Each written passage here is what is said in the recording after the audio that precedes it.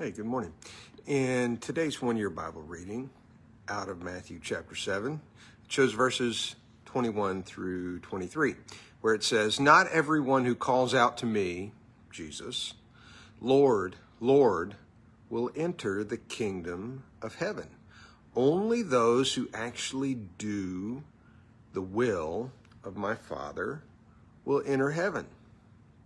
On Judgment Day, many will say to me, Lord, Lord, we prophesied in your name and cast out demons in your name and performed many miracles in your name. But I will reply, I never knew you. Get away from me, you who break God's laws." Now, this description of Judgment Day makes me pause. Not everyone who says to me, Lord, Lord, will enter the kingdom of heaven. Okay, I get that. There will be lots of people who call for mercy on that day, but it will be too late then. Jesus has already extended the invitation, and on Judgment Day, the invitation is no longer open.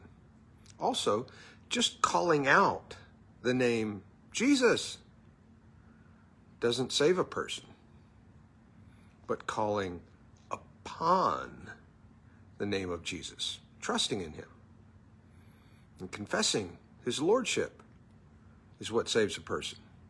See Romans chapter 10, verses 9 through 13. What does Jesus say will be the determining factor between those calling out on Judgment Day, Lord, Lord? He says, not everyone who calls out, Lord, Lord. So there'll be saved people saying that as well as some lost people.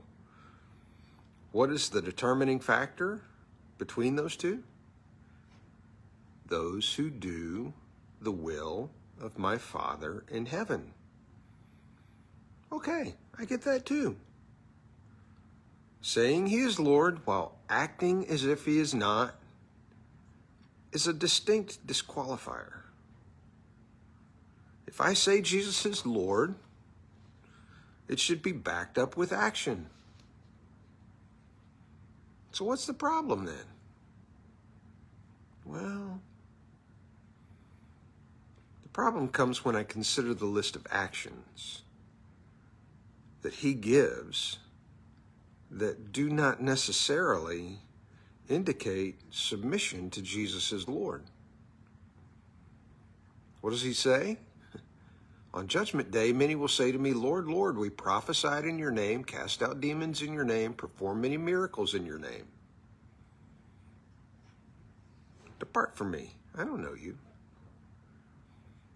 Okay, so what does he indicate? What does he say that doesn't necessarily indicate submission to the Lord? Well, one, preaching the Bible. Yes, preachers. Me.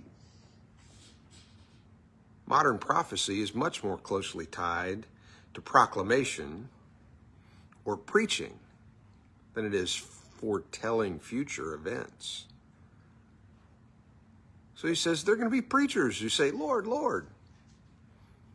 I don't know you. Those who cast out demons. Those who perform miracles.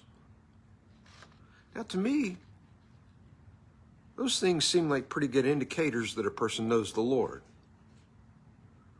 But apparently, Jesus doesn't agree. So if not those things, then what? What would indicate a relationship with Jesus? Well, maybe Micah the prophet can help us out. In chapter 6, verse 8, he says, He has told you, O man, what is good. And what does the Lord require of you? But to do justice, to love mercy, and to walk humbly with your God. Maybe it's not about what I do for him. Preach, cast out demons, work miracles. but maybe it's about what I do with him. Walk humbly with my God, showing his mercy and his justice.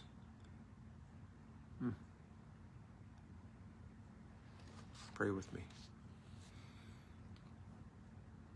Lord, I really don't want to be one of the ones calling out, Lord, Lord, and having you say to me, I don't know you.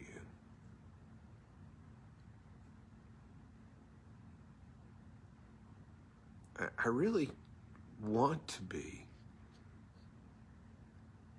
above all else, one of the ones that you look at and say, well done, good, faithful servant. But I know it's not so much about the things that I would do for you. Those things aren't necessarily indicators of a relationship. Lord, you desire for me to walk with you, talk with you, listen to you through your word each day,